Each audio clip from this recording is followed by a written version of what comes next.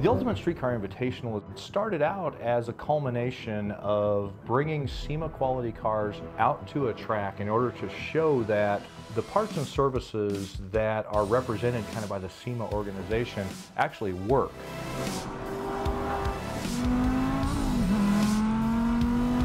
To build a cool car is one thing, but you gotta enjoy it. And there's a lot of cars that get rolled in and out of a trailer and never get driven. So to be able to enjoy the car that we have put these countless hours into is the main reason we do it.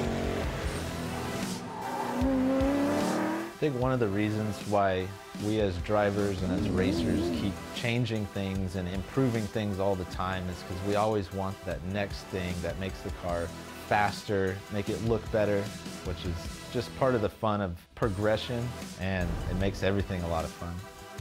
It's the greatest collection of street cars in the country, amazing drivers. Nowhere else in the racing world can you get this. If you can put it all together somehow for a weekend and win the Invitational, it's truly the biggest accolade you can have in a street car industry.